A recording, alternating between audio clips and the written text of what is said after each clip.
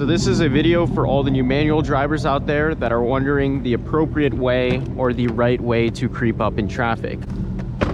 That I tell people who ask me this question is to avoid always being on someone's ass. You don't have to be at their back tail end every second that you're driving. You can leave a couple of car lanes and you're basically going to avoid a lot of unneeded clutch wear. But instead of riding the clutch, which describes the process of pushing in the clutch and then basically leaving your foot and letting off and then pushing it halfway in, say to the bite point, what you can do instead is just put it into first gear, creep a little bit, go back to neutral, and I take my hand off of the shifter, foot off of the clutch, and then I just keep repeating. So I'm gonna creep again, let off, go back to neutral. If I'm gonna creep, which I never do, that's what I would do.